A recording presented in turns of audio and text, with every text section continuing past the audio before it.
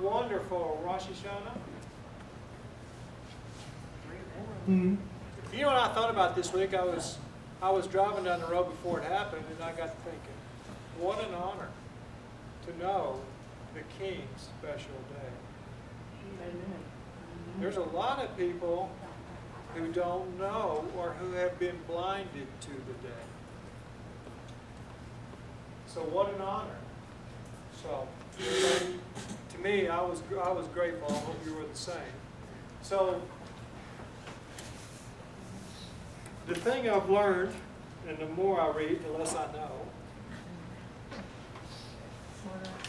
Yeah, I'm not getting very smart.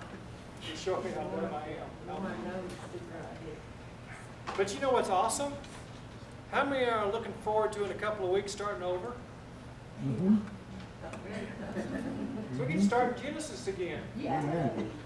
We're going to read it all through again.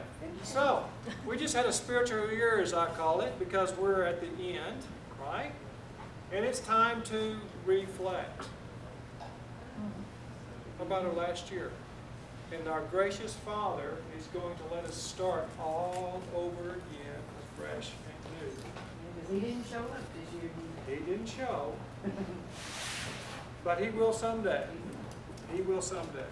So before we get started, I'm just going to pray, and then we'll get into the Torah portion and discuss it. Hopefully we won't have too many rabbits.